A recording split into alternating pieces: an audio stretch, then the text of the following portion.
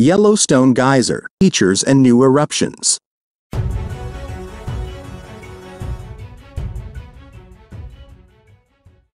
Since late May 2023, thermal and geyser activity has generally increased at Geyser Hill, near the famous Old Faithful Geyser in Yellowstone National Park. Activity recently started on May 24, 2023. It was then that observers at Geyser Hill and Yellowstone's Upper Geyser Basin, near Old Faithful, witnessing something that hasn't been seen for 2 years. Orem Geyser eruption. This medium-sized but charismatic geyser is located at the bend of the trail that circles Geyser Hill, in front of a shallow pool filled with geyser eggs, fine gravel made of mineral layers deposited from geyser water. According to the observations of citizen scientists, Orem was seen erupting almost 30 times during over the next 14 days. It sent about 6 meters, 20 feet of water into the air.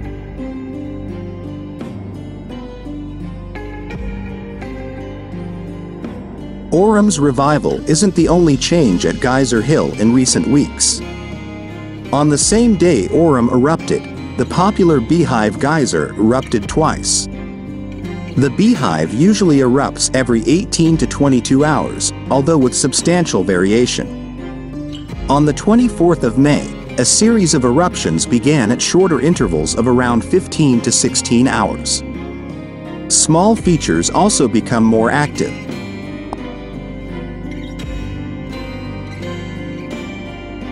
On May 30th, a small geyser known as UNNGGHG17 in the Doublet Pool runoff channel began erupting for the first time since 2018. Its water was thrown about 1 meter, 3 feet, into the air, and it stayed at a frequency of about once every 90 minutes during the first few days of its revival.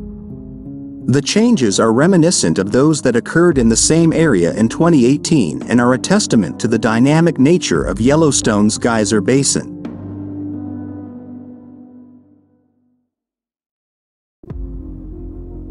Unusual activity on Geyser Hill is of interest to the community. Resident scientist Graham Meach watched 17 erupt 20 times over 2 days, carefully noting the timing of the eruptions and how the intervals between eruptions varied. Meach's data covers a critical period in the 17 eruption cycle that will not be recorded before Park Service personnel can place monitoring equipment on the geyser.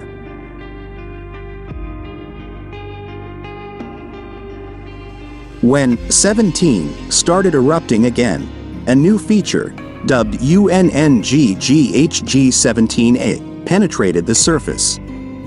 17A is located about 3 meters, 10 feet, southeast of 17, and next to the pavement.